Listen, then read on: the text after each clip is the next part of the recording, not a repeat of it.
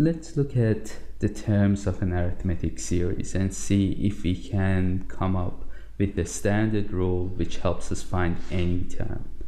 Let's say we have a series where the first term is a, and to get the next term I need to add a constant amount. So we would add, let's call it d, because we were talking about difference between the terms. And the term after that would be the second term, which is a plus d plus another d. And the term after that would be this third term, a plus d. Well, let's simplify that. So that would be a plus 2d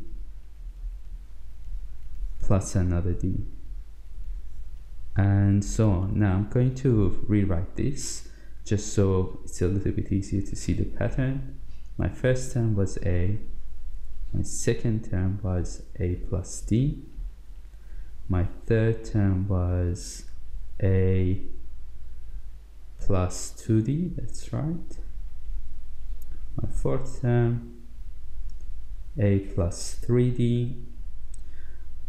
Hopefully you can see the fifth term would be a plus 4d, and so on. So as a general rule, the nth term would be a plus, let's just make sure we see the pattern, second term 1d, third term 2d's, fourth term 3d's. And really it makes sense because we're starting from here. We add a d, we add a second d, we add all the way to there, third d, and so on.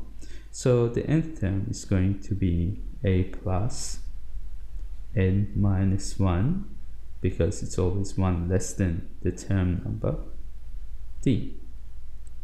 So for any series, I can find the nth term using this equation.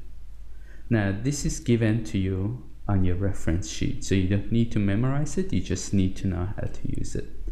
So let's look at an example. Let's say we have a series 7 plus 13 plus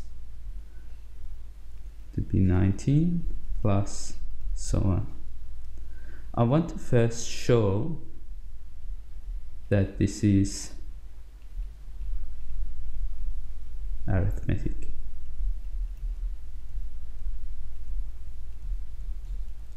And then we want to find the 30th term. Okay, so to show that it's an arithmetic series, I need to show that there is a common difference. How do we show that there is a common difference? Well, if I take term 2 minus term 1, that would be 13 minus 7, 6. Term 3 minus term 2, that's 19, take away 13, 6. Since these two are the same, then it must be arithmetic.